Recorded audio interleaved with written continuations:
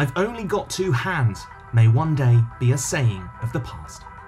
You're watching a robotic arm attached to a dancer, creating a whole new form of expression and potentially opening doors to things previously considered impossible. でさらに新しいこれで身体を使った新しいパフォーマンスアートが生まれたりとか、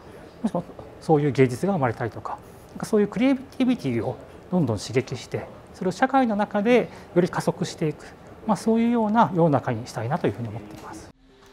Masahiko Inami and his team at Tokyo University developed this wearable device that houses up to 6 arms, a machine that could make its wearer look like a spider or an octopus.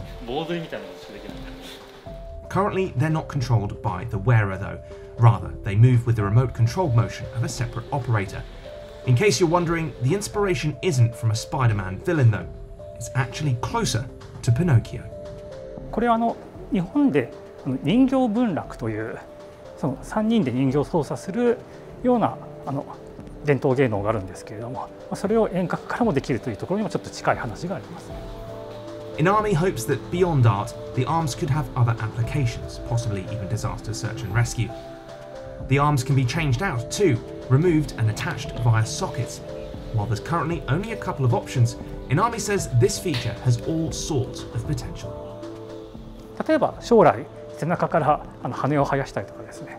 ドローンをつけたりとか、さまざまなアタッチメントを付け替えしながら、いろんな能力を獲得していく、そういうようなこともできるんじゃないかなというふうに思っています。